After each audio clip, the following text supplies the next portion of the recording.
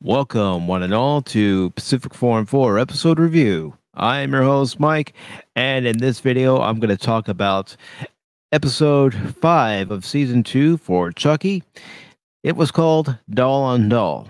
Now, this episode picks back up at Incarnate Lore, where we see Buff Chuck versus Cream Puff Chuck, and there's a fight going on in Father Bryce's office. The doors are locked to the office, so Jake and Devin can't get inside. They hear a scuffling going all about between Good Chuck and Buff Chuck, or as I'm going to call him from here on out, Cream Puff. Buff Chuck is actually trying to talk some sense into his counterpart and tell him that you're evil and you shouldn't be a goody two shoes. Well, Cream Puff Chuck doesn't feel the same way as Buff Chuck, and Buff Chuck even brings out some knives that he has for each of the kids. He has one for Devin, one for Jake, one for Lexi. The two of them, in their fight, end up throwing punches, kicks to the groin, and divine intervention gives Cream Puff Chuck an epiphany where he decides that he's going to kick Buff Chuck in the groin and hang him at the cross, so to speak. So after the fight is over, Cream Puff Chuck comes out, goes up to Jake and says, "How did I do, coach?" Where you see Devin in disgust because while the whole fight was going on, Devin was upset that Jake was siding with Cream Puff Chuck because in Devin's mind, and he's right about this, it's all the same person. It's all Chucky. They're all capable of doing the same thing as the main man. So what ends up happening is Devin goes into Father Bryce's office as Jake leaves with Cream Puff Chuck. He sees Buff Chuck up against the closet door with two knives in each hand. Well, they're actually poking through, I should say. And Devin ends up pulling the knives out of Buff Chuck to where Father Bryce walks in, sees Devin with a knife in his hand, and sends him to chapel because he's had about enough. And before he even sends Devin to chapel, he ends up talking to Sister Ruth and Sister Catherine. And Sister Catherine is saying, well, maybe the kids aren't as bad as we're making them out to be, which Father Bryce doesn't want any part of that.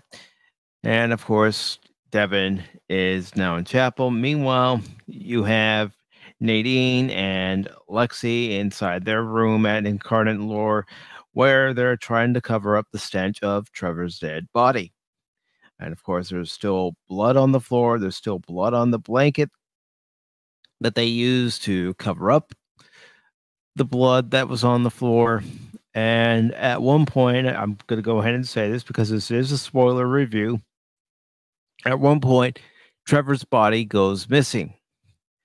And another plot point for this episode, while I'm talking about both Nadine and Lexi, is Lexi's drug problem is almost getting the better of her. And there's a scene inside the bathroom where Nadine is able to talk Lexi out of taking any more drugs because she gives her a story about some gerbils that she had and how her mom let all the gerbils that she had out except for one. And that one was able to stick around for a while until one day, even that one disappeared. Meanwhile, you have Devin inside the chapel. He's reading some sections of the Bible that Father Bryce recommended to him. And as he's going through the Bible, he sees parts of the Bible that he doesn't agree with and starts tearing them out. And he also has this plan that he wants Jake to be a part of, but Jake's too busy siding with Cream Puff Chuck and even baptizing him at one point in the episode to where Devin recruits Lexi on the search of where are these other Chuckies coming from, and also where did Trevor's missing body go. So Devin and Lexi at one point end up going into the woods where they see good guy doll heads on spears hanging in trees and all over the place. And they come up to this cabin and they see the psychiatrist, Dr. Maydeen. And inside this cabin, you have the Colonel, the bald Chuck. And also inside this cabin, you have Andy. But that's not all that happened in this episode. There are other things that happen in this episode as well. I know I'm going all over the place, but I decided I was going to do the review in this particular way. The other thing that happens in this episode is we do have a scene between Tiffany and Jennifer Tilly. Now, Jennifer Tilly's soul in this series was transferred over to Tiffany's body, the doll body. And there's a scene where Tiffany goes into this room where Jennifer Tilly is being held in this bird cage, and Jennifer Tilly says, "We're starting to run out of money." And Tiffany says, "Well, then you're just going to have to make sure that you help me out in getting these roles so I can still pass as you." Because one of the things that Tiffany needs Jennifer Tilly's help on is answering a question as to a past relationship that her sister Meg and herself were in when they were younger. Of course, there's some threats made by Tiffany to Jennifer Tilly, say you won't get any more chocolate. And at one point, Meg Tilly ends up in the same room where she actually sees the doll that was once Tiffany and is now Jennifer Tilly.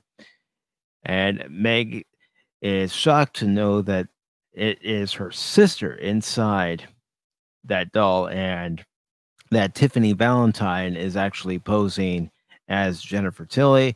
And long story short, Jennifer Tilly kills Meg Tilly, but we all know that it's Tiffany Valentine. And then there's a scene where it's Glenn and Tiffany leaving in a car, and in the back seat, you see Jennifer Tilly inside the Tiffany doll. Of course, there's another little catch to this episode. They bring out Glenn's original doll body, and Glenn realizes why she doesn't feel whole.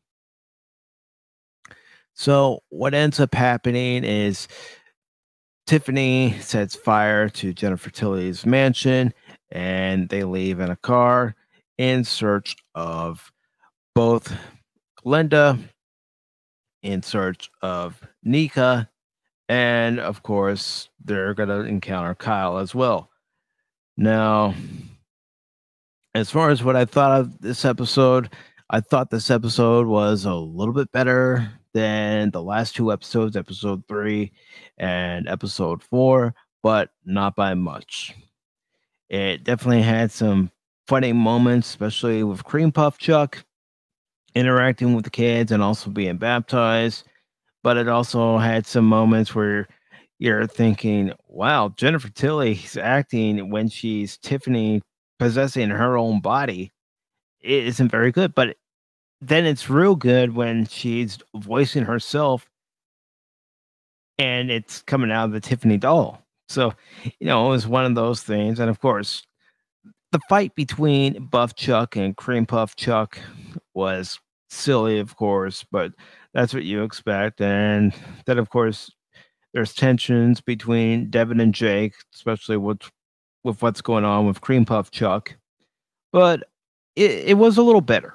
This episode was a little better because it had Chucky in it for the most part. It had Devin, Jake, and Lexi in it, as it should.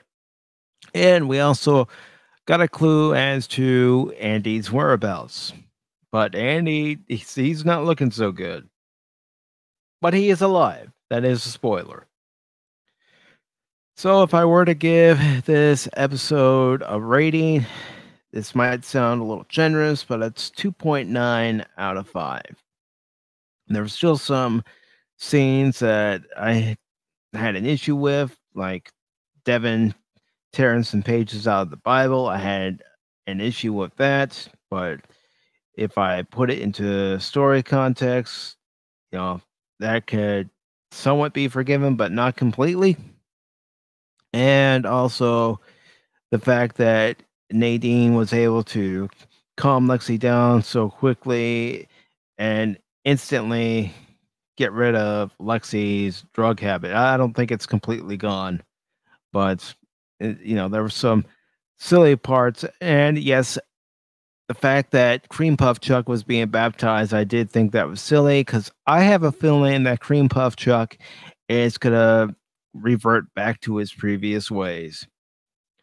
So again, it's a 2.9 out of 5. If you want to say 3, it's barely a 3, but overall, this was a better episode than the last two, and I'll take what I can get.